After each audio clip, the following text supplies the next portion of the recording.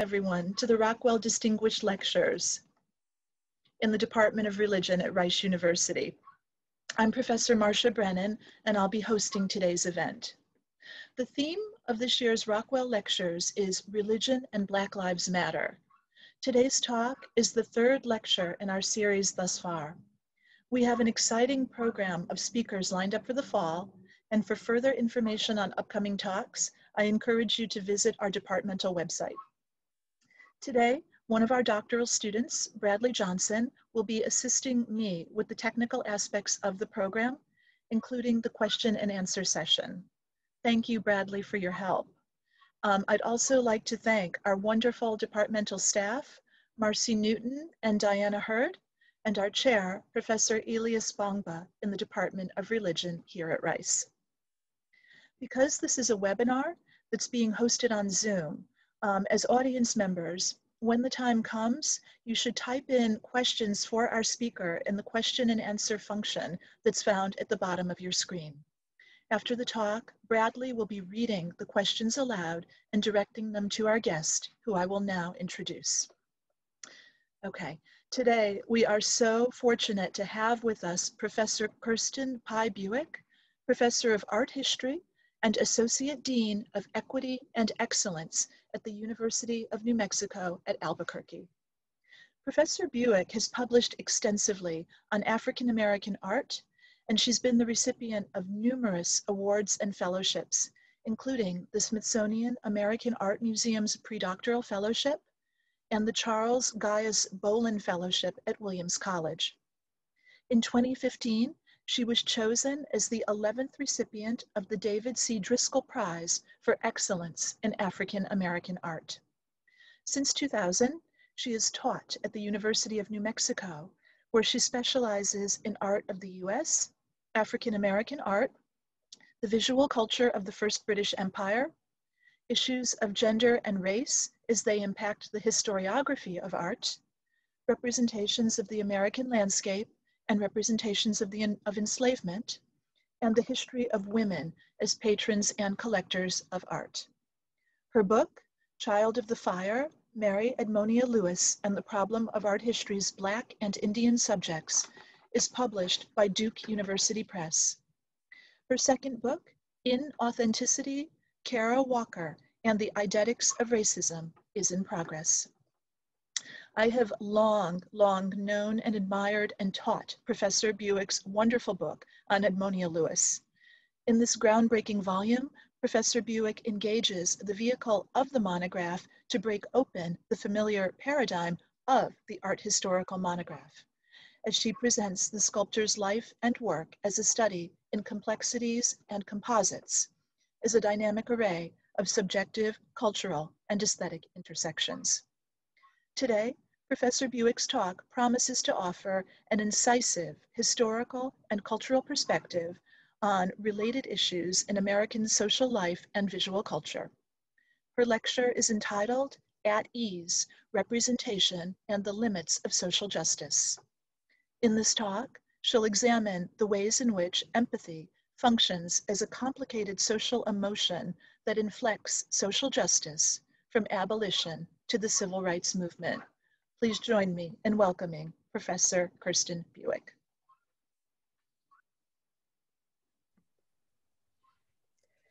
Good afternoon, everyone. I am so honored to be here, and I'm so honored to participate in an amazing program of scholars and speakers on this subject. I'd like to begin by thanking Professor Marcia Brennan, whom I've long admired, the Carolyn and Fred McManus Professor of Humanities, Professor of Art History and Religious Studies. I would like to thank Diana Hurd, Bradley Johnson, Maggie Shaw, and Marcy Newton. I'd also like to thank and acknowledge the students at Rice University. And because of the circumstances that allow them to attend in real time, my current and former students at the University of New Mexico. And I'd also like to offer a special thanks for the vision and implementation of a series on Black Lives Matter by E.A.S.E, Harry and Hazel Chavain Chair in Christian Theology, Professor of Religion Department Chair of Religion. I dedicate today's lecture to the memory of my beloved mother, Jerry Buick. Since the Enlightenment, empathy rests most narrowly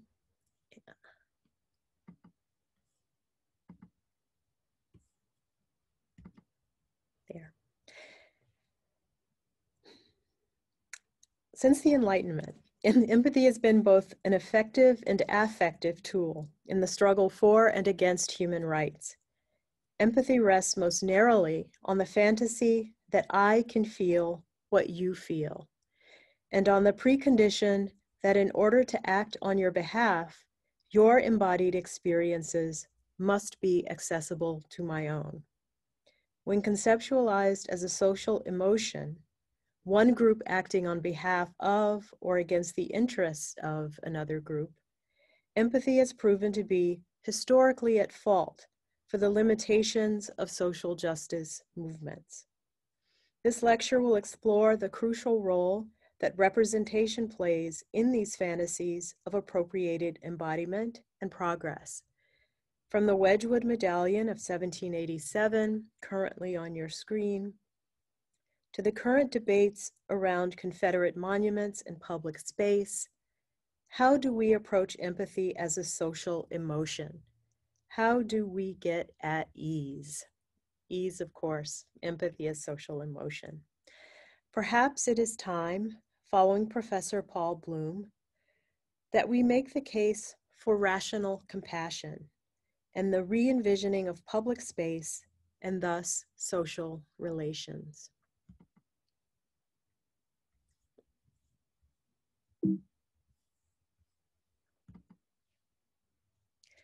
On August 17th, 2020, a Virginia state senator was charged with injuring Confederate monuments. Senator Louise Lucas faces charges after a statue was torn down during a protest. And this is a story written 3 days later by Victoria Moorwood. A Virginia state senator faces charges after tearing down a Confederate monument during a protest in Portsmouth, authorities said on Monday, August 17th. Senator Louise Lucas has been charged with conspiracy to commit a felony and injury to a monument in excess of $1,000. The Confederate statue was reportedly torn down during a protest in June and led to one demonstrator being critically injured. Senator Lucas turned herself into the Portsmouth Sheriff's Office on Tuesday. She was released on a personal recognizance bond that afternoon and did not have to post bail. The state senator is one of 14 people facing charges as a result of the monument's dismantling, including 3 public defenders, a Portsmouth school board member, and local NAACP chapter members. As art historian Kirk Savage reminds us, public monuments were meant to yield resolution and consensus, not to prolong conflict. The impulse behind the public monument was an impulse to mold history into its rightful pattern. And history was supposed to be a chronicle of heroic accomplishments, not a series of messy disputes with unresolved outcomes.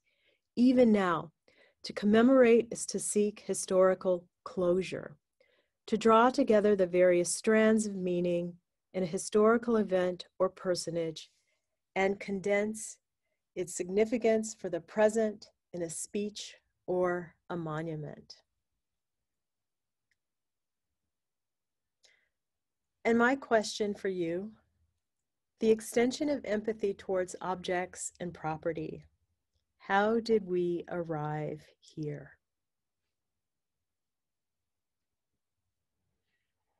One of the most influential books in my academic life has been Linda Bolton's Facing the Other, Ethical Disruption in the American Mind, published in 2004. In the book, she provides a really wonderful introduction to the philosophies of Emmanuel Levinas. And she examines the theoretical ideal of sympathy in its relation to ethical agency. And while sympathy can become the basis for ethical action, it remains a self-reflexive experience. It relies upon an activity of ego-logical translation, in which the encounter with the other's suffering is assimilated into the imaginative experience of the self. And the necessity for assimilation both restricts and undermines its ethical potential. As James Engel in The Creative Imagination, published in 1981, points out, the danger of interpretation, of translation, is at work. However much we sympathize with another, we can never be sure that our imagination is accurately reproducing what he feels. We may misconstrue his experience. This may then not be sympathy, but a form of empathy, projecting how we imagine a person feels, and then identifying with that false projection. In terms of Levinasian ethics, sympathy fails in such moments, for in its recovery of the other's experience, it becomes a kind of emotional appropriation, and as such, a mode of relationship constituted through comprehension. Sympathy returns the other to the experiential province of the self-same. And let me pause here and say that my talk this afternoon unfolds in 4 parts. And given the range of examples that spectacles of empathy provide, this was no small feat. Part 1 begins in the 18th century and provides us with somewhat of an answer to the previous question, how did we arrive here?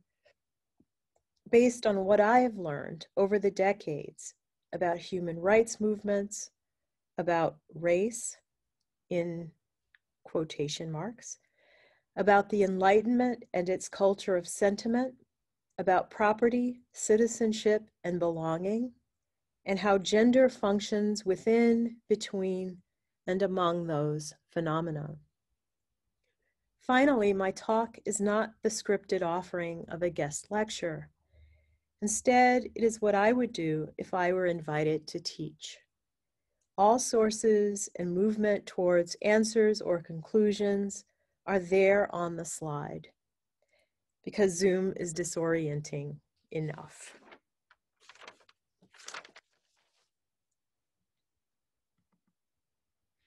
Part 1, the transformation of human property into adversaries of property. And I'd like to stop and make a note about language. In my very deliberate use of language, I use deliberately human rather than dehumanized or dehumanization. We must never lose sight of the human within these relationships, within these phenomena. I find dehumanization as a concept part of academic language, and I'll say something about that in a second. Contraband laws punished enslaved people for stealing themselves. Running away was a form of property theft. And you may ask, how is that not dehumanization? Well, it's not, because the breeding programs, the rapes that produce children, all of these things reaffirm the human.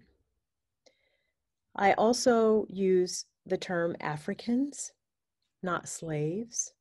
I used enslaved people rather than slaves. I use the word Africans or Black people or African Americans and not Black bodies. Because what all of this leads to is academic language that is both cutting edge and comforting and lazy. As I said, we must never let go of the human. And by indulging ourselves in concepts of dehumanized or dehumanization, what we usually end up doing unintentionally is othering both the perpetrators of these horrific events and the victims of those events. While we carve out for ourselves as compassionate, empathetic human beings, a space that says, no, we could never participate in that. No, we could never commit that act or be part of that act, when what human nature teaches us is that we very well could. And so part one, the transformation of human property into adversaries of property. In 1789, this engraving became one of the most effective forms of representation within the abolitionist movement. The Wedgwood Medallion of the kneeling figure, about which I'll say more, of course, but also the cross-section of the slave ship. They became highly effective in one of the first global human rights movements in the world. But it was effective within limits, in that it transforms the bodies of enslaved Africans, or it transforms the bodies of Africans into hatch marks, into abstractions. And so the crosscut of the slave ship wasn't quite enough. And in 1787, William Wilberforce commissioned a model of a slave ship to be passed from hand to hand during the debates around abolition in the House of Commons. So to touch the ship, to feel it, to have it sensorially connect to the self, this is a form of empathetic engagement that actually speaks to the limits of the cross-section of the slave ship. And as the slide says, Wilberforce model of the slave ship, wood and pasted copper engraving, 1787, to be passed from hand to hand during the debate in the House of Commons. The Society for Effecting the Abolition of the Slave Trade was founded in 1787. In 1807, Great Britain passes the bill to abolish the English slave trade. What is perhaps most telling in this model is the nod to decorum, as the ship, it appears to be divided into rooms. And these rooms are demarcated in English, the men's room and the women's room. And so even as the model ship was supposed to communicate something visceral, there was still something that said, I cannot offend the sensibilities of my fellow members of Parliament. And so limitations, right? The limits of social justice are there at the beginning of social justice movements. In 1846, we had one of perhaps the only views of the interior of a slave ship. It was made by Lieutenant Francis Meynell. By 1846, the British had become the policemen of the seas, and they would seize Spanish slave ships like the Albanos, that was seized in 1846. And as I said, this is one of the only ones known to be in existence. And at this point, I'd like to make a note on image scarcity. Images like Meynell's, images like the Agassiz daguerreotypes that are currently in the Peabody Museum at Harvard University, when the Swiss anthropologist Louis Agassiz had daguerreotypes made of a group of 8 enslaved individuals. Images like the scourged back that shows the brutally beaten back, the whip marks and the keloid scars of an enslaved man named Gordon. Enslaved people laboring in the fields. The question becomes, why didn't abolitionists use photography to show the tortured bodies of enslaved people. And I have my own suspicions, but I think that perhaps one of the reasons is because had they done so, they couldn't go home again. They couldn't go home to whiteness again. And so photography was underutilized in terms of showing the tortured bodies, the mutilations practiced on African people. It was a bridge too far. And in order to absorb the people whom they were indicting, the people who profited in the slave trade, in order to reabsorb them into, back into some kind of peace, what the kind of markings on the bodies of Africans had to be sacrificed. The abuse, the torture suffered by Africans, the witnessing of that had to be sacrificed.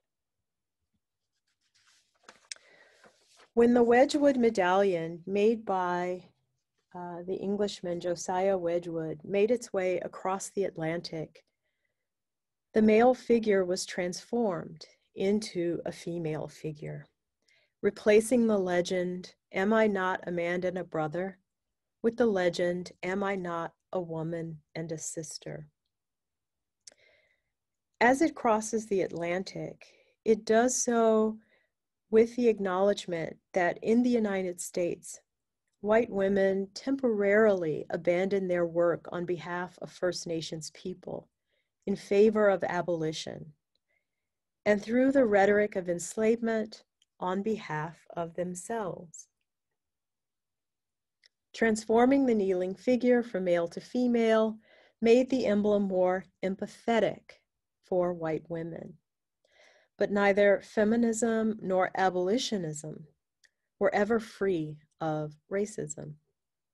For example, the New York Women's Anti-Slavery Society refused to accept Black women in their ranks, arguing that while slavery was a moral evil, they had no desire to have Black women as their social equals. And so often, empathy is not the look across, it is the look down. And so even as the Black male figure in the Wedgwood Medallion seems to entreat a liberator, an emancipator who is white and male, in this iteration of the medallion as it crossed the Atlantic, with the legend, "Am I not a woman and a sister?" and a Bible verse underneath, the emancipator, the liberator, is a white woman whose circumstances were not much better, oftentimes, than enslaved African women, in that they could be abused, they could be institutionalized, they could be killed. Indeed, borrowing the rhetoric of enslavement was one of the most effective tools in their own liberation, in the liberation of white women. And so I wanted to share with you another book, in addition to Linda Bolton's, that has been very influential in my thinking around empathy and sympathy and the culture of sentiment. And that's Laurie Marish's Sentimental Materialism, Gender, Commodity Culture, and 19th Century American Literature. And this is her section on sentimental sympathy and sentimental ownership, which I'll come back to throughout the PowerPoint. She writes, "Sentimental narratives engender feelings of power as well as submission, endemic to liberal political culture. They thus instantiate a particular form of liberal political subjection, in which agency and subordination are intertwined, specifically as codified within 18th century sentimental historical narratives and 19th century domestic fictions. Sentimental sympathy prescribe forms of paternalism, specifically of benevolent caretaking and willing dependency, suited to a liberal capitalist society or a social order that privileged individual autonomy and especially private property ownership. Critics of sentimental literature have often pointed out that sympathy conventionally operates across a status divide. Typical objects of sympathy in these narratives are children, slaves, the poor, the disabled, and in sentimental narratives, it is the sympathy of the empowered for the disempowered, the strong for the weak, the fully human for the dehumanized, that is enlisted as socially and ethically salient. The weak, she states parenthetically in sentimental texts, have ethical primacy through their intimate knowledge of suffering, a sign of Christ-like authenticity. But they have nothing politically useful to learn from the strong. Becoming civilized in these texts entails a willing renunciation of power over others, cast in bodily terms, and marks the sublimation of aggression into sympathetic desire. Pincushions like the one on the screen allowed for fantasies of appropriation and substitution and empathetic exchange, as women who used it were instructed to imagine that every prick of the pin was a lash against their own backs. In such ways, the violence of enslavement entered the domestic spaces of those who did not own enslaved people. And there were coins like the ones on the screen, this one dated 1838. And just as the enslaved's body was traded for money, this coin was supposed to both represent and indict that trade, as it was traded at abolitionist fairs. And then there's Hiram Powers' Greek slave, made in the context of an increasing abolitionist challenge to a slave-owning country. The proliferation of chained, dead, and dying and suicidal white women in art and literature and performances, etc., served as a corollary to the invalidism and opium addiction that swept their middle and upper class ranks. They also served, such statues, for example, as warnings of the precarity of their status as ladies, as they began to act on behalf of enslaved women and on behalf of themselves, for what they termed the civil death of marriage and the slavery of sex. Often I challenge my students to imagine what a free woman looks like, and they can never imagine it. They cannot provide an example. And we'll return to this in part 3.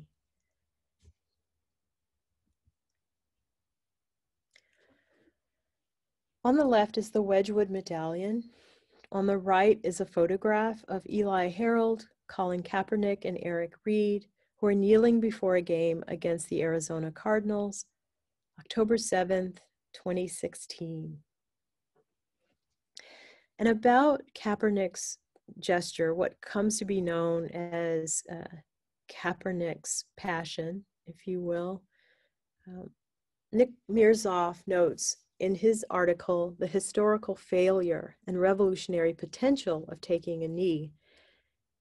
He asks, why has taking a knee become such a focal point of what seems like the permanent crisis of the Trump administration? Every now and again, an image forces its way out of the endless stream of vernacular, commercial, and artistic pictures and freezes our attention.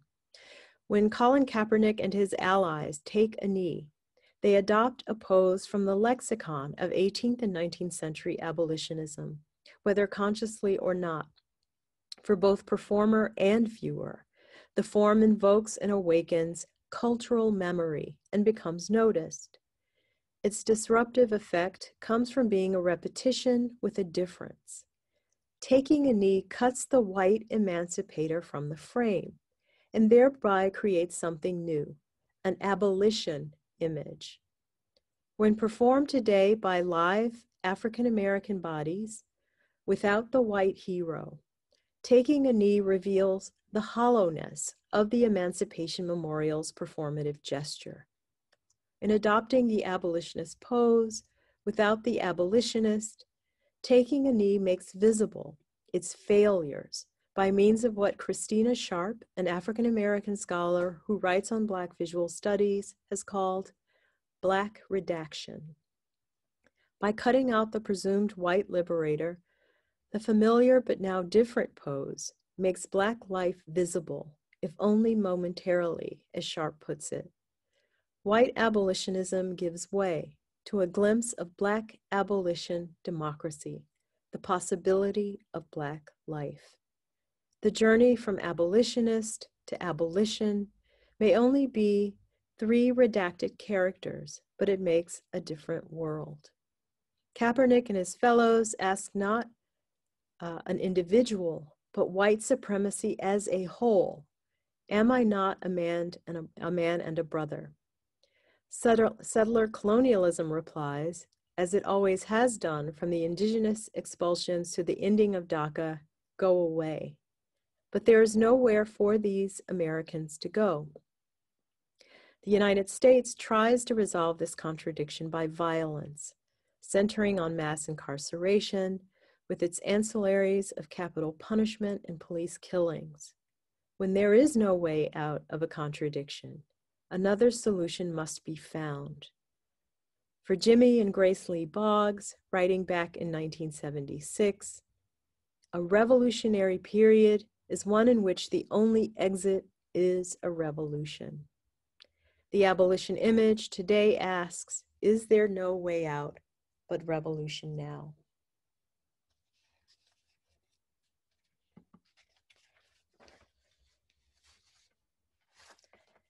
And I juxtapose the transformed Wedgwood Medallion to the sculpture by Thomas Ball, in which newly emancipated enslaved peoples were forced pretty much to contribute to the creation of this sculpture by Thomas Ball. It's the Lincoln Memorial in Washington, D.C.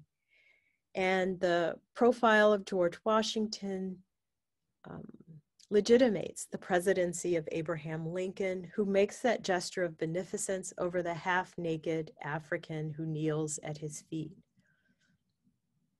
And so the gesture that Colin Kaepernick makes, initially he sat through the playing of the national anthem, but realized that wasn't enough, that to kneel before the national anthem was somehow more powerful. And in the absence of a liberator, I think Nick Mirzoff is right. It is more powerful. Part 2, the function of Black death and Black suffering.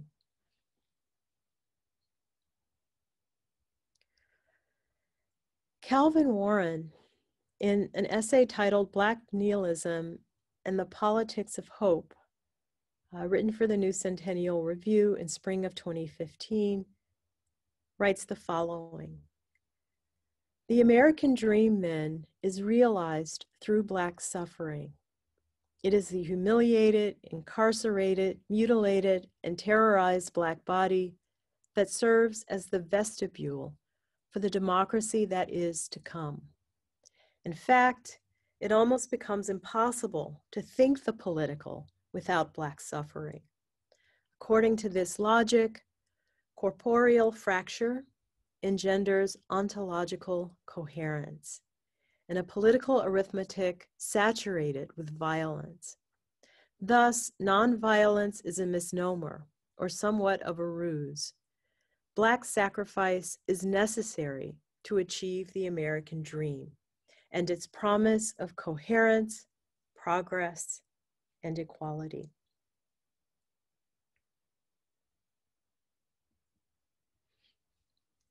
So I'd like to share with you something that haunts me every time I teach the first part of my American Art survey. This is a headstone of a man named Caesar, buried in Bristol County, Massachusetts, who was known as an honest and faithful servant of Lieutenant Josiah Maxey and Levi Maxey.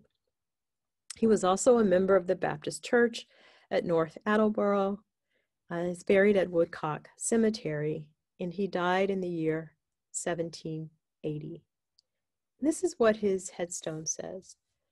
In memory of Caesar, here lies the best of slaves, now turning into dust. Caesar the Ethiopian craves a place among the just. His faithful soul has fled to realms of heavenly light, and by the blood that Jesus shed is changed from black to white. On January 15th, he quitted the stage in the 77th year of his age, 1780. Throughout the 18th and 19th centuries, African Americans were often called African or Ethiopian. They were never really acknowledged as American. And in this praise, in the stone that praises the enslaved man Caesar, his reward, his heavenly reward, is to be changed from black to white.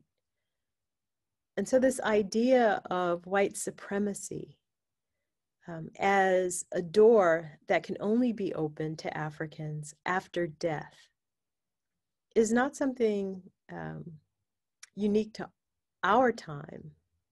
It is part of white racial formation itself at its inception. The next few slides that I'd like to take us through have to do with identificatory, I always have problems with this word, although I love to write it, identificatory forms of both whiteness and witness. The faces in the crowd, the there and the not there within those identificatory forms.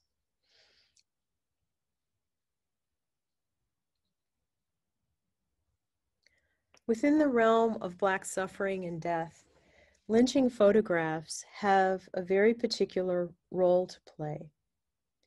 Lynchings are a form of community formation, of community building and maintenance. The performance is on the ground. And if you look at the roles of the attendees and those who sent postcards of the events through the U.S. mail, their names read like a ship's manifest of immigrants before they Americanized their names. The faces look out at us and they ask, where are you within this spectacle?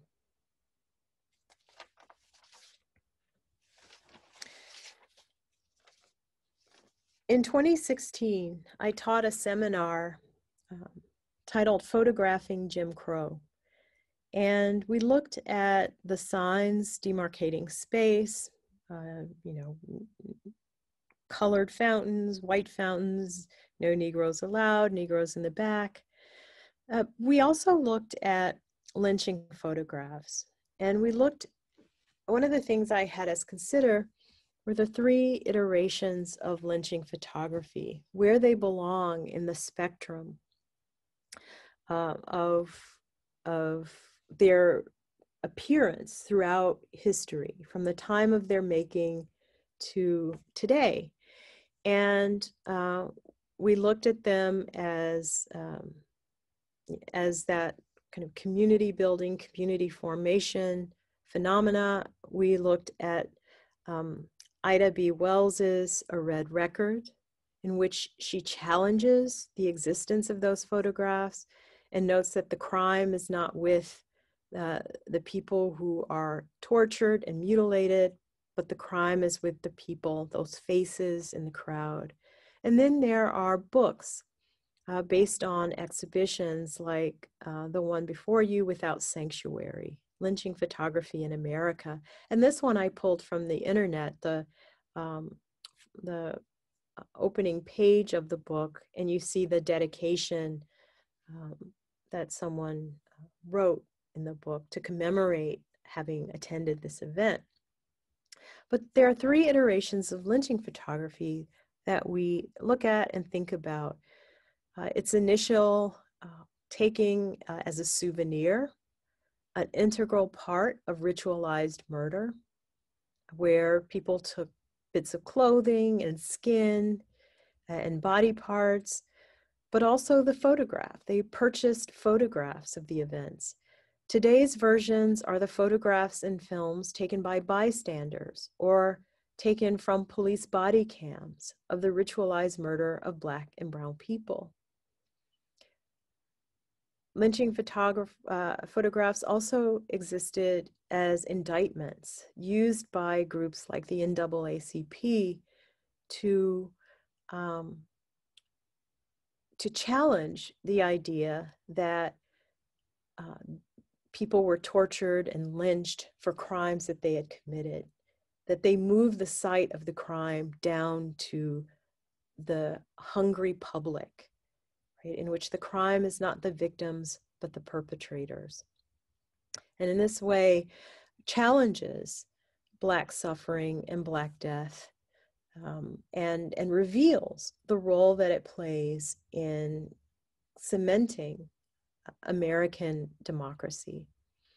And then they exist as memorials for the dead, in which empathy as a social emotion assumes that all spectators view them with the same sorrow and regret, even as E.A.S.E, empathy as social emotion, papers over the titillation such images inspire in some viewers.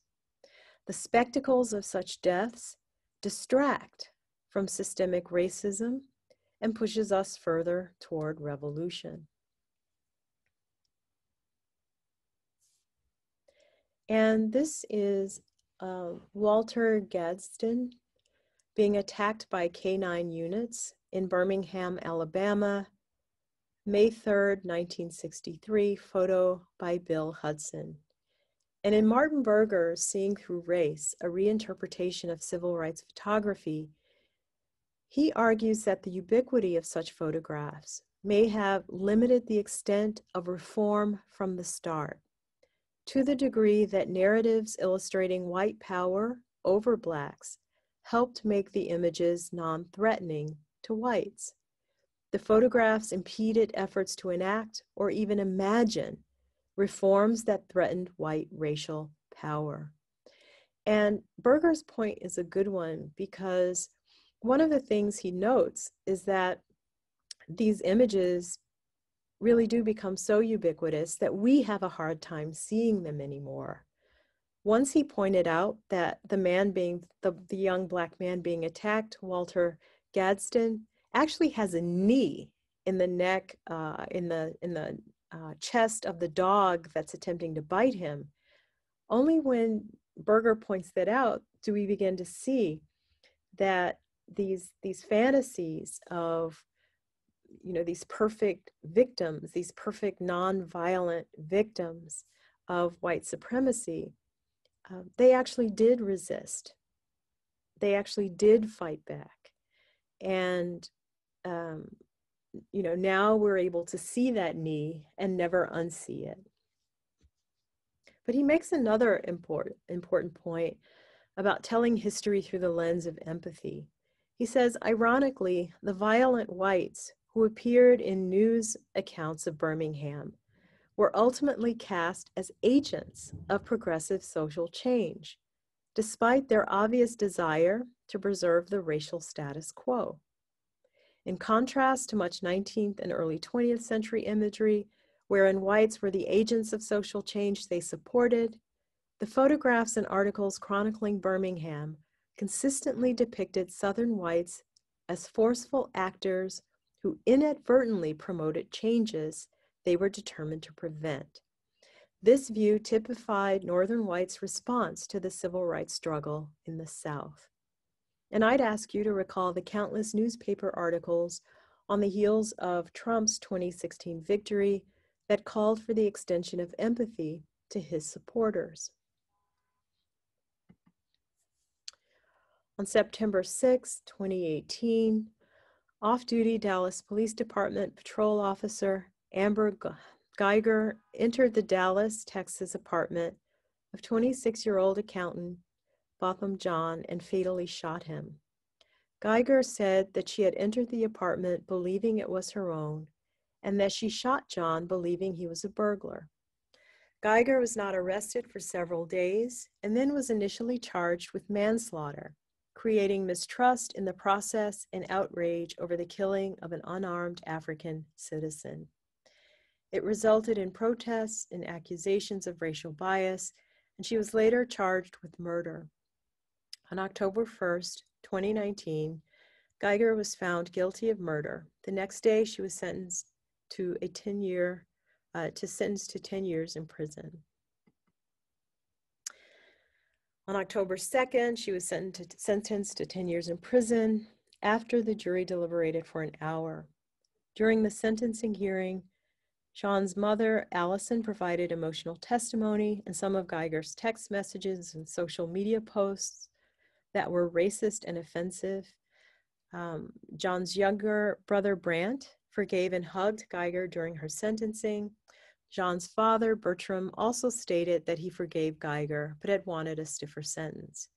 Trial judge Tammy Kemp, there seen on the right, who is also African-American, drew controversy when she embraced Geiger and handed her a Bible, with the Freedom from Religion Foundation criticizing her for alleged proselytizing.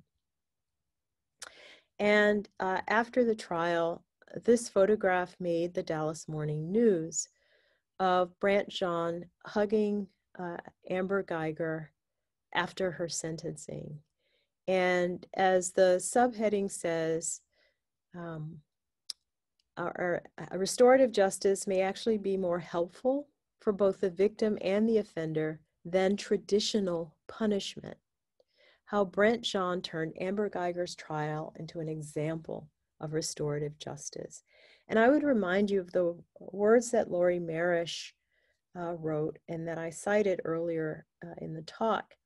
Critics of sentimental literature have often pointed out that sympathy conventionally operates across a status divide.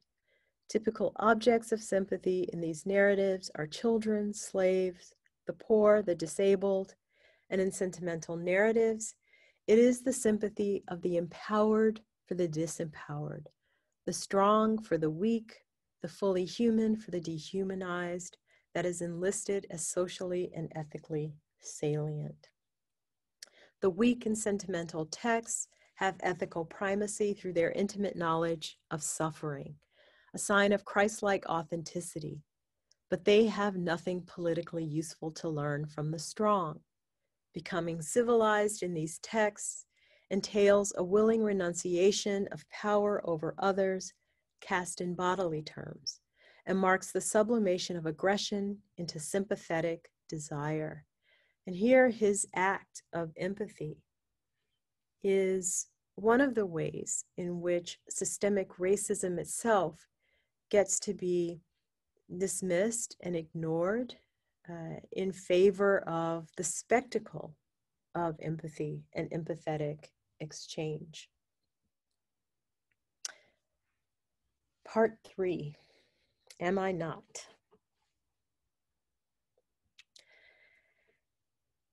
Brett Kavanaugh and Ashley Estes Kavanaugh are shown here being interviewed by Martha McCallum from Fox News on September 24th, 2018.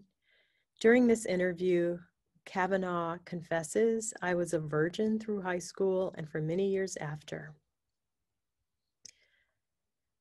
And it's important in these stills that were part of the interview to note the gazes of the women, how they look at him.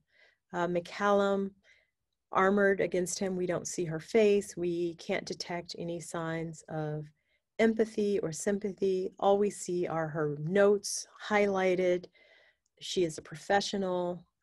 In the meantime, his wife was largely silent during the interview, and she looks at him with empathy, with sadness, right? She reinforces his emotional kind of outrage over the accusations of sexual assault. Trump thought Kavanaugh looked weak. As a result, Kavanaugh went to the White House, where he underwent hours of preparation for the new hearing based on Dr. Ford's charges.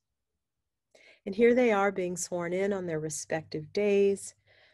Brett Kavanaugh was sworn in September 4th, 2018. Dr. Christine Blasey Ford was sworn in September 27th, 2018. Senate Republicans had learned from the Clarence Thomas, Anita Hill hearings and their aggressive questioning of her, and here hire Rachel Mitchell to question Kavanaugh and Ford in place of themselves. They sat silent while Mitchell questioned Ford. And in terms of the range of emotions, the ability to empathetically align with either Kavanaugh or Ford, that was pretty much it that you see on the face of Dr. Ford. Kavanaugh, on the other hand, was allowed a complete range of emotion, from rage to outrage to tears, while the focus is on the women in his family in the front row and their looks of empathetic disgust and rage and anger. And so by now, the hearing had become the staging of a battle over empathy. Who would collect all of the empathy cards? And I followed it on Twitter as well. And I pulled a couple of tweets. I don't know too many of us who could survive the crying while talking about how much you love beer portion of the interview and still get the job. And Trent Larson, me fighting back tears. I just love beer. Interviewer, sir, this is a job interview to be a children's school bus driver. And as I said, he was allowed the full range of emotion. She was pretty much limited to this.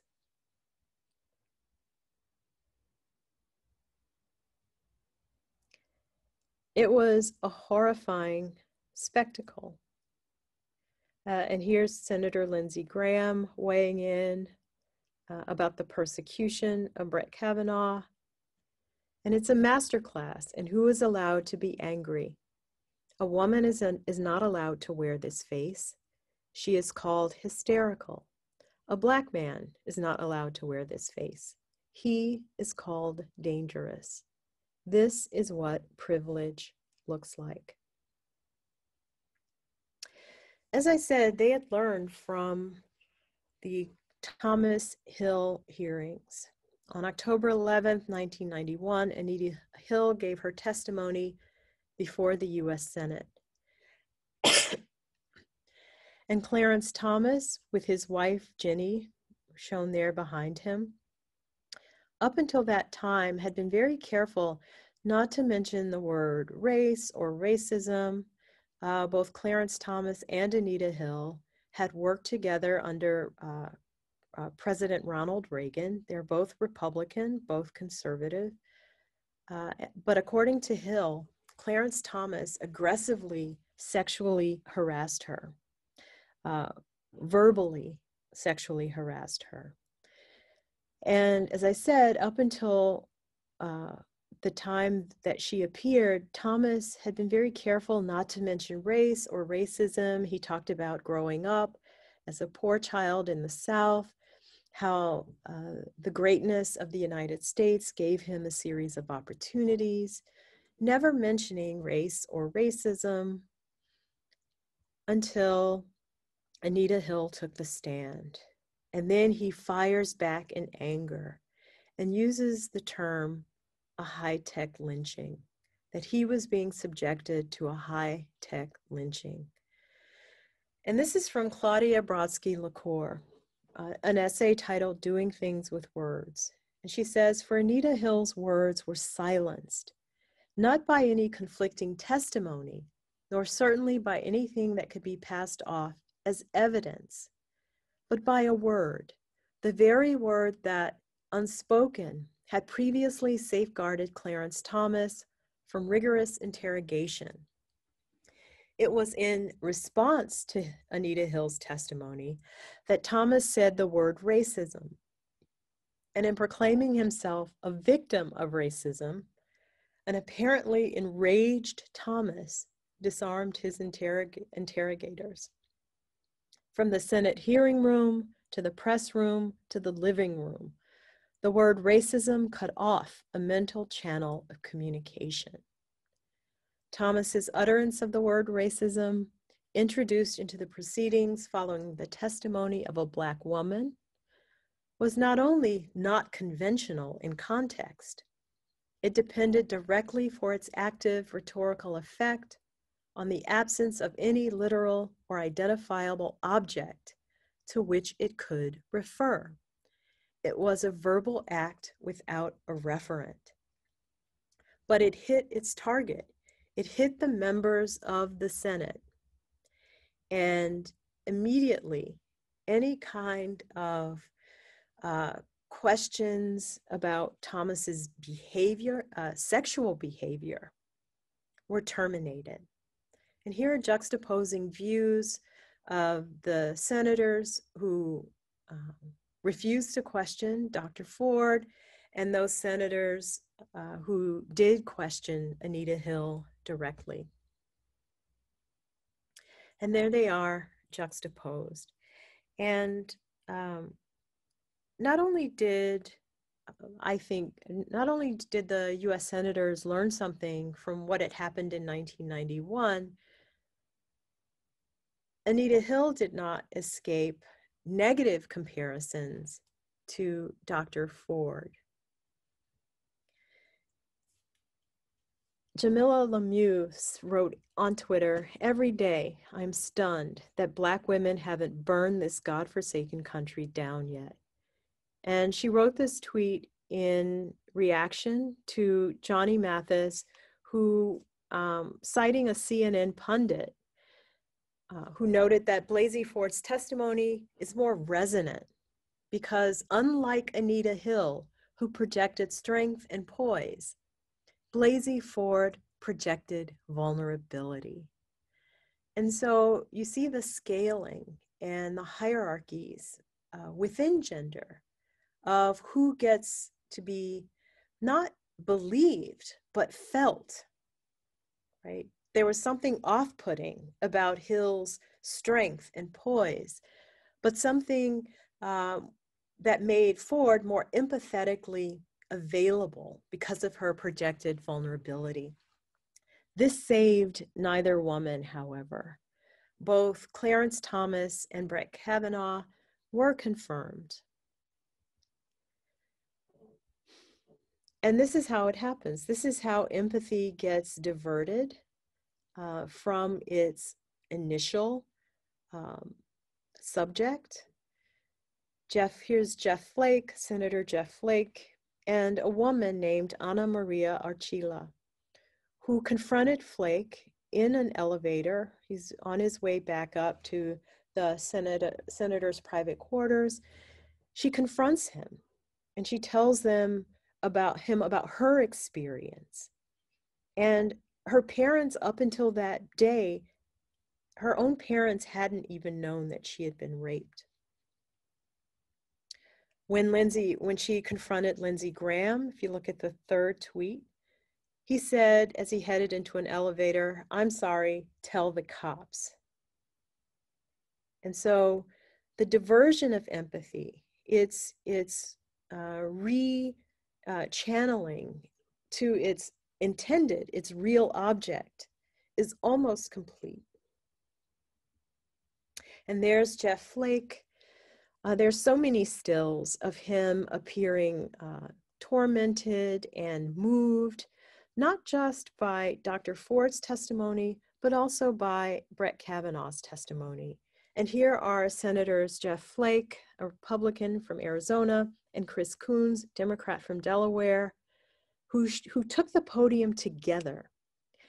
The real hero then is the friendship between men. Empathy is shared between them at the expense of Dr. Ford. And this was their joint interview on 60 Minutes on Sunday, September 30th, 2018.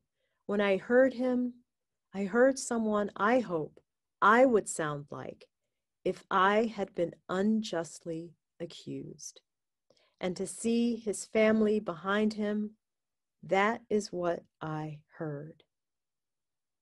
To see his family behind him is what I heard.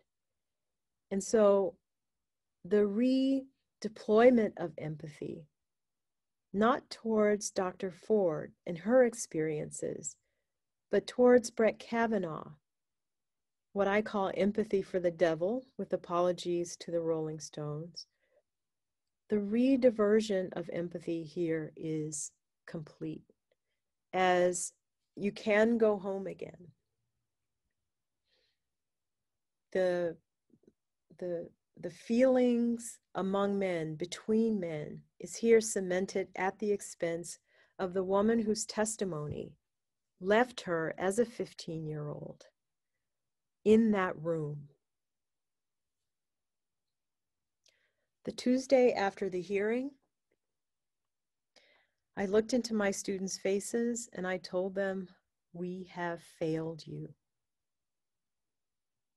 I stopped any lesson plan for that day, and I just took them through a lot more slides than I showed you today, but I took them through the Kavanaugh hearing so that they could understand how empathy as a social emotion functions to actually stymie justice, to stop justice in its tracks. And here's CNN Politics, October 6th. U.S. Supreme Court, Kavanaugh is confirmed. To the U.S. Supreme Court on a 50-48 vote, Senator Joe Manchin of West Virginia was the sole Democrat who voted in favor of Kavanaugh, while Alaska Senator Lisa Murkowski was the only Republican to oppose his nomination. However, Murkowski withdrew her vote so that her colleague, Senator Steve Daines, could attend his daughter's wedding, which kept the two-vote margin. And thanks to the spectacle of empathy that the hearing became, two questions remain unanswered. What deal did Supreme Court Justice Anthony Kennedy make with Trump and McConnell to step aside in order to make room for Kavanaugh? Most importantly, who paid off Kavanaugh's $92,000 in country club fees, and who paid his personal credit card debt in excess of $200,000, as reported in 2016?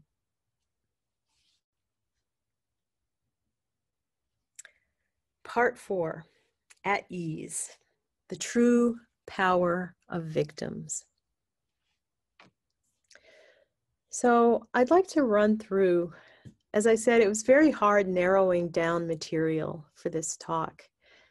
And so I chose a political ad that has been running lately. And it begins with Kamala Harris's face emerging from all of these red faces.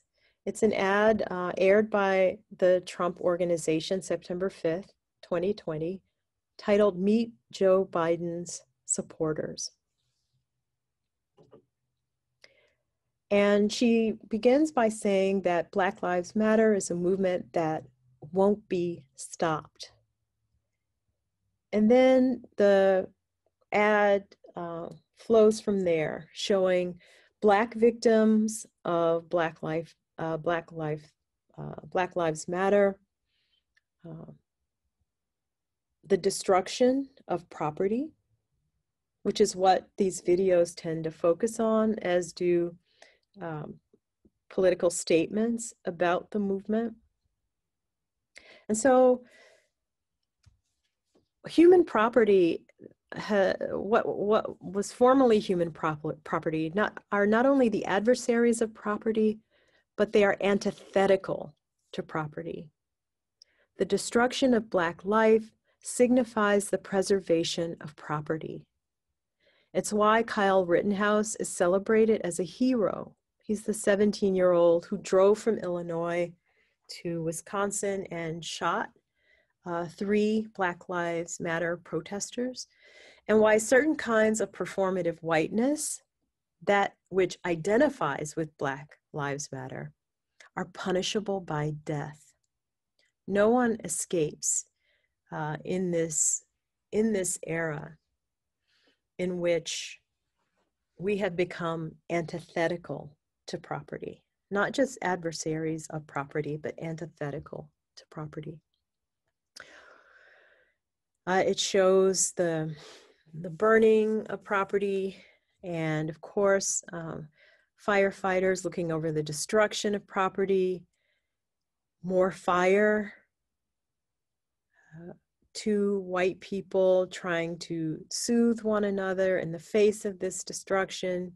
And of course, one of Trump's favorite targets, Representative Ilhan Omar, here saying we must defund the police. And then you see a series of images of Congress people kneeling. And here, Chuck Schumer, Nancy Pelosi, and others wearing kente cloth kneel in honor of John Lewis. And here Joe Biden is shown kneeling, taking a knee. And then this sign, no war but class war. This is one commercial. And the Trump campaign actually splices and intersplices these images across ads. This is one ad that I'm showing you.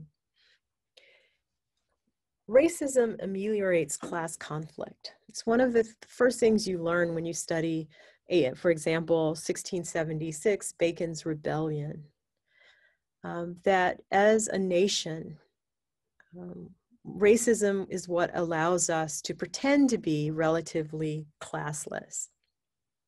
The breakdown of racism, the thousands of white people who march on behalf of Black Lives Matter, signifies a class war in lieu of a race war. And therefore, no one is safe. And I think about Heather Heyer.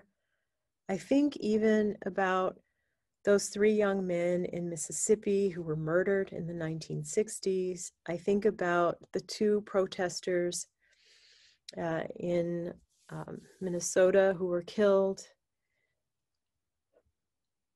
And then there's this scene, this image, Black Lives Matter, on fire. Police cars on fire, police being attacked. And then there's this image, another image of Joe Biden here kneeling before Black men. And at the very end of the video, that young Black man brings his hand up and gives the peace sign.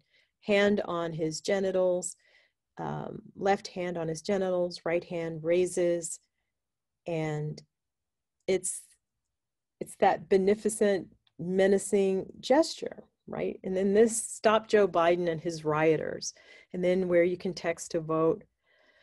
And what I'd like for us to consider is what this means in the context of the Wedgwood Medallion, Colin Kaepernick kneeling, what it means for Joe Biden to kneel before Black Lives Matter. And in this case, to kneel before Black people in a Black church. It is a reversal and it is a betrayal in which the victim accepts the power to hold dominion over white men. When Black suffering and death refuse to offer forgiveness, the betrayal of empathy on the part of the weak.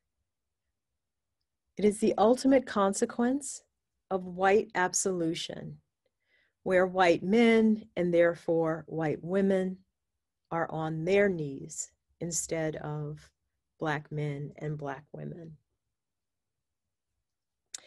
And I posted this on September 25th, and it's in form of a conclusion. I don't care what randomly polled people think of Black Lives Matter, but its so-called drop in support tells me that we do not have the attention span for justice. And I'm ready to take questions.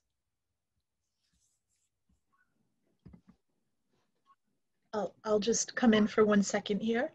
Thank you so much. This talk is amazing and has given us so much to think about. So thank you so much. Also, yes, you did a lot of work. People don't know unless they craft talks like this, how much work went into producing a talk like this when there is so much material to be drawn from. So there's a curation of thought here as well. Okay, and I can see that there are some questions. There's one question so far that I'm seeing in this. I'll give people a minute to enter their questions in the Q&A, and while they're doing that, perhaps I'll pose a question to just give us some time here.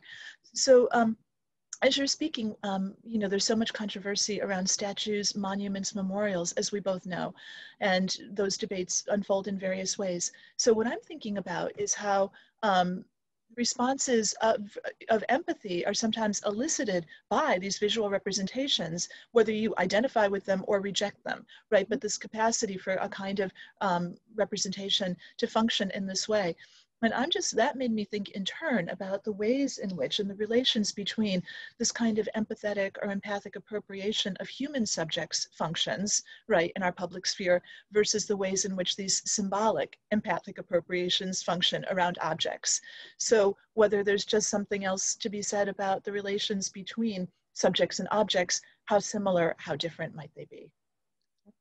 Well, one of the points that scholars like Laurie Marish make is that we identify ourselves through objects, that we assemble ourselves through the things that we can afford or cannot afford. And so the problem with statues is that we confuse them for history. Statues are not history. They have a history, but they are not history. And so and I'm glad that the Mellon is funding the huge project to kind of re-envision statues, the function and what kinds.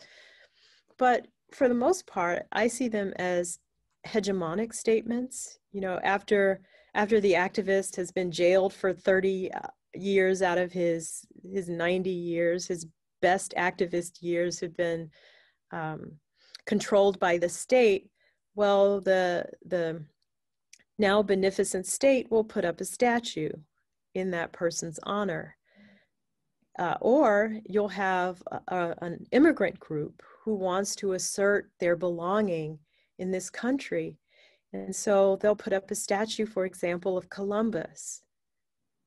And it speaks to the desire to belong, certainly, especially for example, the example of Columbus is a good one, I think, in that the Italians who immigrated here were usually from southern Italy.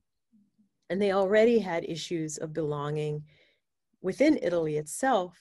And then to come here, often after Irish immigrants had established themselves, right, they found an environment very unwelcoming for them as Italians, but also within their Catholic communities. And the scholar John Gerda, who's done a lot of work on 19th century Protestantism.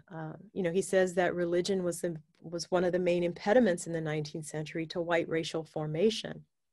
And often when Italians immigrated to this country, they were permitted into Irish Catholic churches, but they had to hold their ceremonies in the basement. And so these statues they have histories that tell us about belonging and about the desire to belong and how we desire to situate ourselves in these contexts. Thank you. I can see now that the questions are coming in. So Bradley, I'm going to turn this to you and let the questions come to Professor Buick. Great, thank you, Dr. Brennan. And thank you, Dr. Buick, for this amazing talk, sort of tracing us through the history of the use of empathy throughout the U.S., even touching on issues relevant to us in the past few weeks. We have a few questions here. First one is, thank you so much for incredibly powerful, timely, and important reflections. I'm curious if you could say more about opening space for rational compassion in contrast to empathy, which you mentioned at the beginning of your talk. Mm-hmm. Paul Bloom, who teaches at Yale, wrote a really accessible book on empathy. It's called Against Empathy. And I think that it's a more accessible text than Emmanuel Levinas, for example. But what Bloom argues is that empathy has allowed for, it has accommodated crimes against humanity as you decide who deserves your empathy. And so you withdraw and you extend depending on those with whom you can identify. But what Levinas argues is that we should acknowledge our obligation to the other, not based on any fantasies of absorption or assimilation of the other into the self, but based on the acknowledged difference of the other, that you face the other rather than absorb them, and that your obligation to act on their behalf is because they are different, because they are not you. And so rational compassion is Paul Bloom's way of rethinking empathetic engagement, because so often it betrays us and it makes us act on our worst instincts, all the while that we feel we're doing good.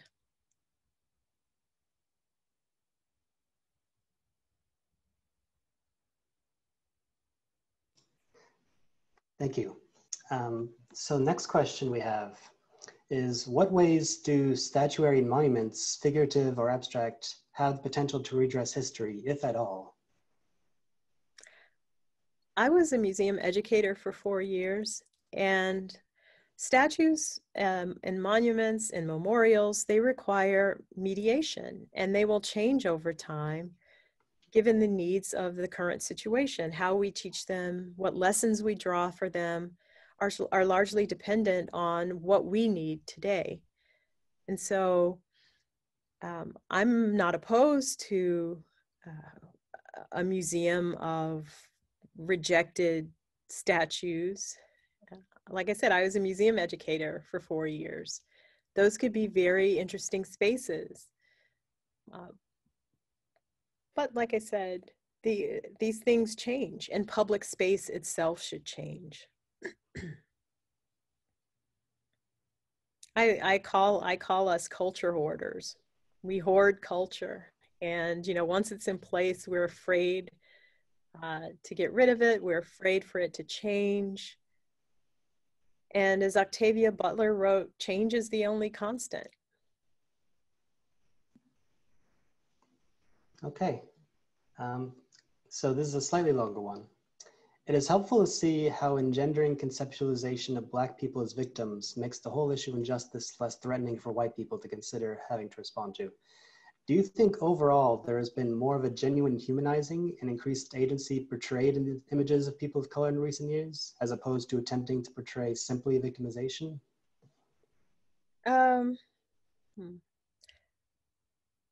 It's hard for me to see that because it's hard.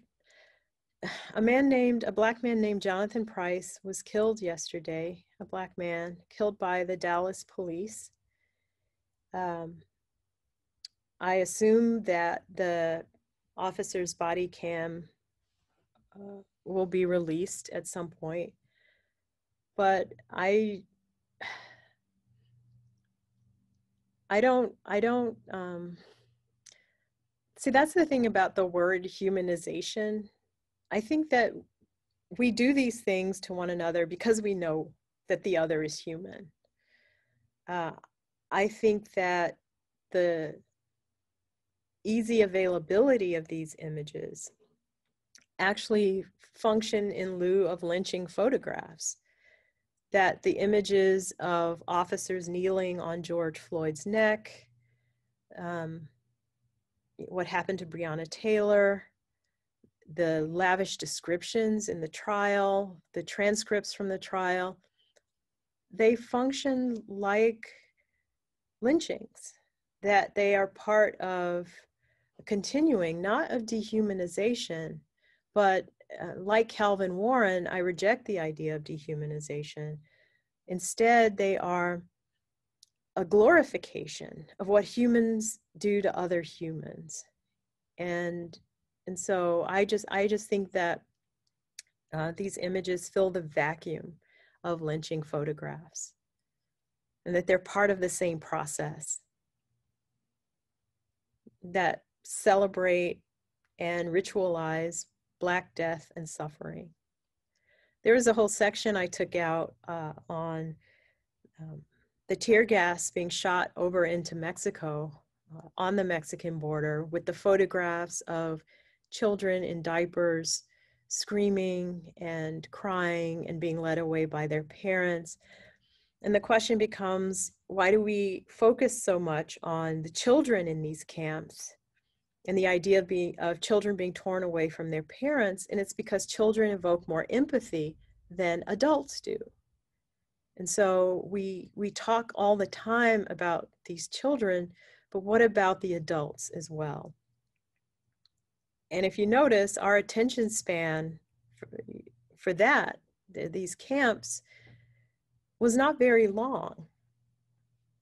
There was a period where the Trump administration was on the hot seat, but that didn't last long.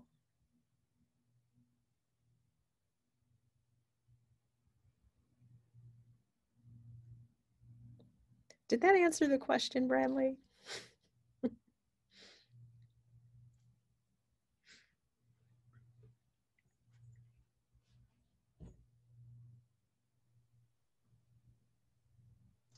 Sorry. Another person actually did ask about other examples of spectacles that produce community formation, and they used lynching as an example. And so it sounds like you're referring to different kinds of police killings and such as playing that role. Yes, yeah. And the spectacles at the border, absolutely. And at Standing Rock.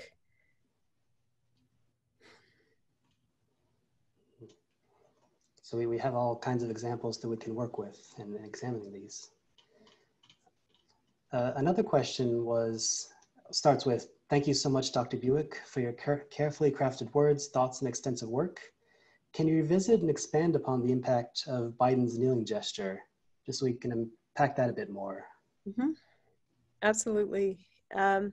Within the history of the Wedgwood Medallion, the image of the supplicant Black figure, the use of Biden's image kneeling like that figure, it subverts the way in which the subservient Black figure, the pleading Black figure, it subverts it and perverts it to depict a white male in that pose. And that's why I kind of took us through the Brett Kavanaugh hearings, because after that Fox News interview and Kavanaugh got called to the White House because Trump, who himself is an accused sexual predator, told Kavanaugh, "You look weak." Right? Trump's campaign against Biden is all about making him not just look weak, but look subservient to Black Lives Matter, to look subservient to Blackness itself. And so the repeated images of him kneeling in a Black place of worship, kneeling before Black people, kneeling like Colin Kaepernick, it attempts to attack Biden's, not just his masculinity, but the privilege he enjoys, and that he is voluntarily ceding to Blackness and the kind of images of Blackness, where underlying all of these images of victimization is the hatred that we feel as human beings towards victims. The idea that victims have some kind of power over us, that they make us feel obligated to extend to them privileges and rights that belong to us and that cannot be shared. So as human beings, we tend to resent victims, and we suspect that they have power. And so the inversion of Biden, who is now the supplicant, and over whom stands Black males, it's a complete reversal of those abolitionist images, where the grantor of freedom is a white male and sometimes a white female.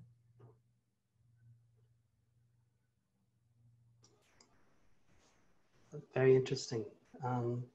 So another question. Thank you so much for putting together this amazing talk. A lot of these questions start with compliments, and rightly so, I think. I'm very interested in what you said about how empathy can actually stop justice from happening. May I ask you to expand a bit on this, perhaps even using examples from within the history of art? Thank you. Within the history of art, that's a harder question, given what we've done to art, that we tend to separate out a use function from an aesthetic function, as if aesthetics isn't useful. And that's why I tend to, in my seminars and classes, start with art and then go into popular culture, because that's where the traditional function of art often escapes to.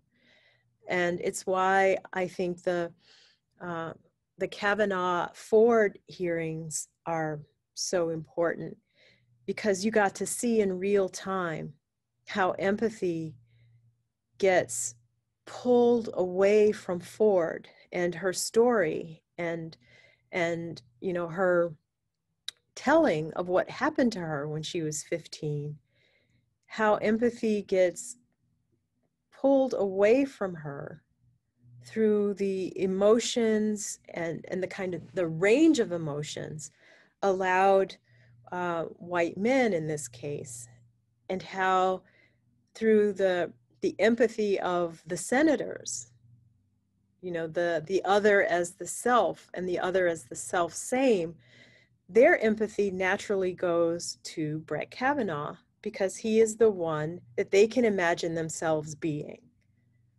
Right? If as Jeff Flake said, this is how I would respond if I had been unjustly accused of what he'd been accused of. And so empathy, even though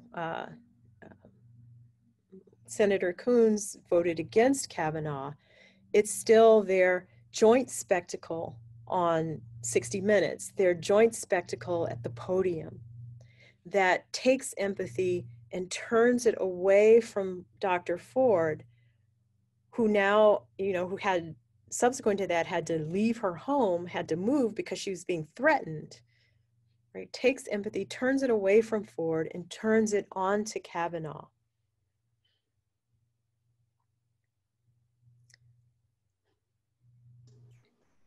Thank you.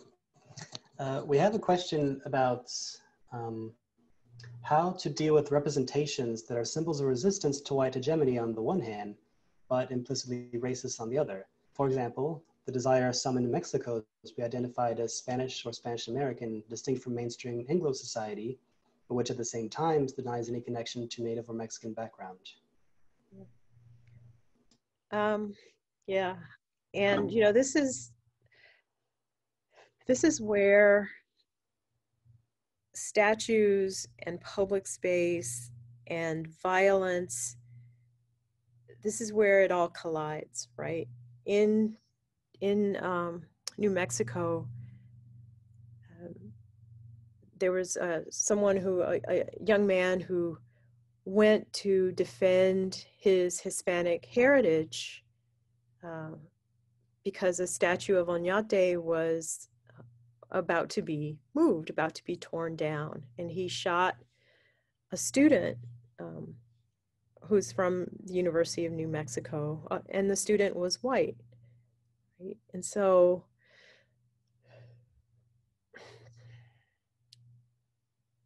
because we aren't taught that statues have a history and are not a history, and because we are so bound up in these ideas about property and about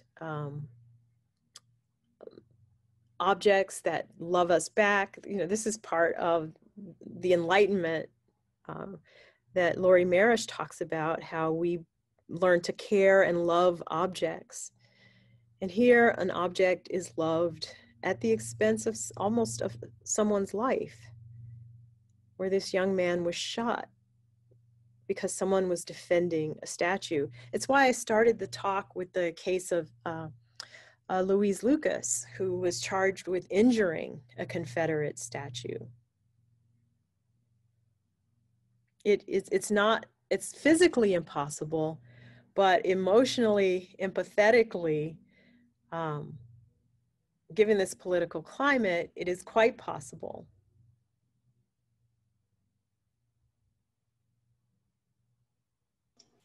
Thank you. We have a question about museums and the place they play in empathy.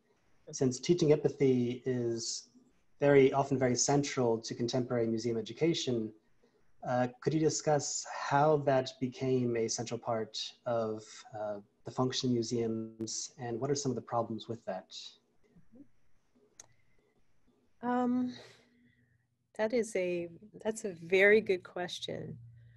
I left the museum world deliberately, and in part it was because behind the scenes they were corporatizing, but on the floor they tended to be filled with stories of empathy that often hid the problematic histories of the artists housed in those spaces.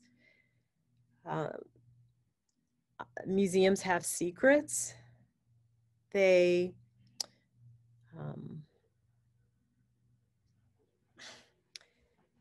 It's often, well, the best, especially in American museum, the best way to kind of understand what is happening in a museum in an American context is to walk around it.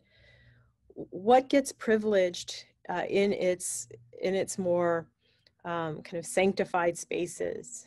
The museum I'm most familiar with is the Art Institute of Chicago. And when I was growing up, photography was in the basement. African art was in a hallway. The African art there hadn't been collected until the late 19th century.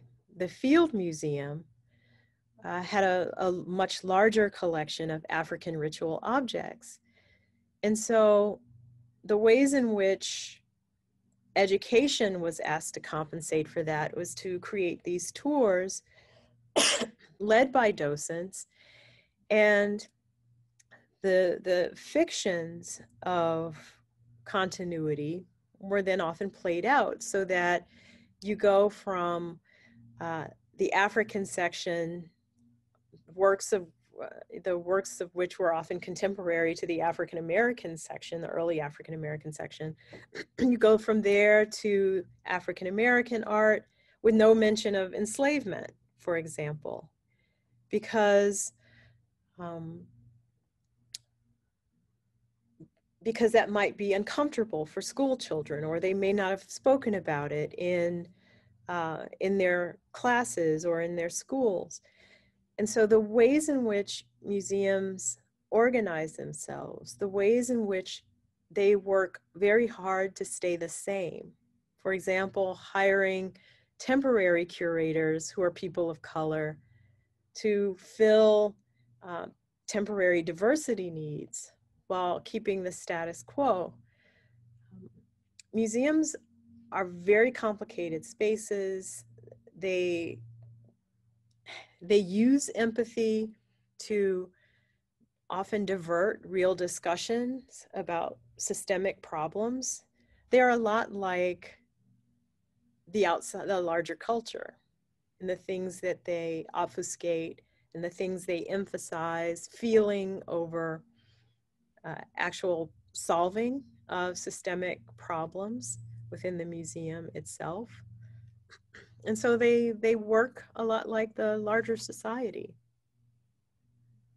And it's why I left, because I'd rather talk to students than curators. And on that note, I think we have time for 2 more questions.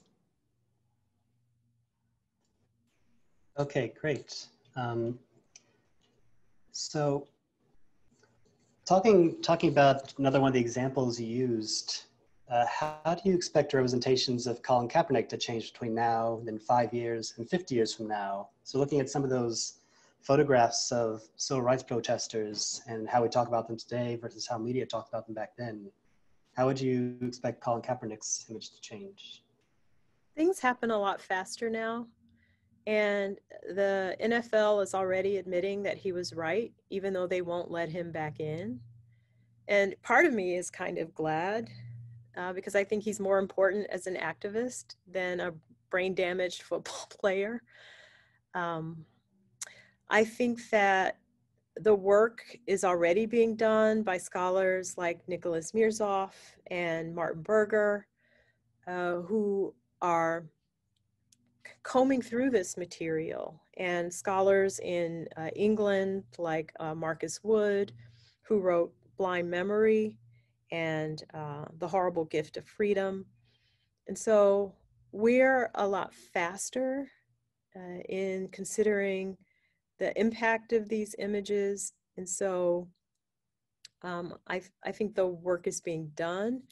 And as I said, the NFL has already admitted that Kaepernick was right. But now we're in campaign season. And so, you know, in this country now, one day feels like 100 years.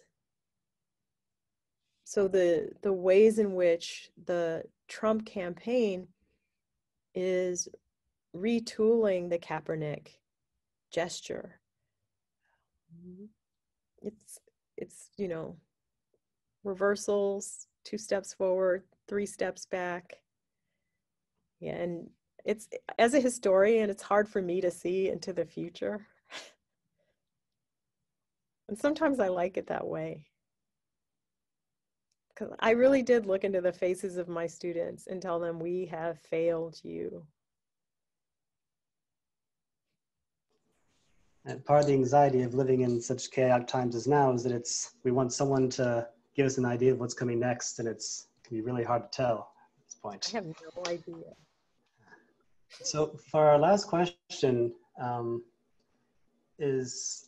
starts with, my fear is that we will use 2020 as a metric for ease and progress, thus applauding nominal change even after the consequences of the status quo have wrecked us. What do you think will be our Wedgwood Medallion? What could be like our symbolic thing to change? Is there any equivalent for us at the moment? Well, okay, let me backtrack a little and say that I do find hope in the young people. I hate that we have to rely on them to fix our mistakes. But the transracial activism that I see, and it's, you know, it's why I worship John Lewis, because he never disavowed Black Lives Matter. He was always push ahead. I like what I'm seeing. He was never, oh, you aren't doing this right. You aren't doing it the way I would have done it. You aren't doing it the way it should be done. And so I find hope in today's youth. In part, it's because we mess things up so horribly. They have no space to be comfortable. Their student loan debt is out of this world. I can't do what my grandfather was able to do on one construction worker's salary, which is to buy 3 houses and property in Michigan and Arkansas. I can't do that on one salary. Imagine what they will not be able to do. And so we've primed the pump for change, because everyone's back is against the wall right now. So that's my vision, if you will, but it's through the eyes of my students and the shambles that we've left them in terms of the planet and relations on the planet. Let me just say thank you on that note and just agree wholeheartedly. This is one of the great privileges of being an educator, right? I mean, that we have them and our students become our teachers in so many ways. This was just amazing, just so much to think about and such a valuable contribution to our lecture series. I just thank you so much for this talk. And I'd like to thank everyone who joined us and who was able to be present, who offered their time, their attention, their presence, and their questions. Yes. So thank you.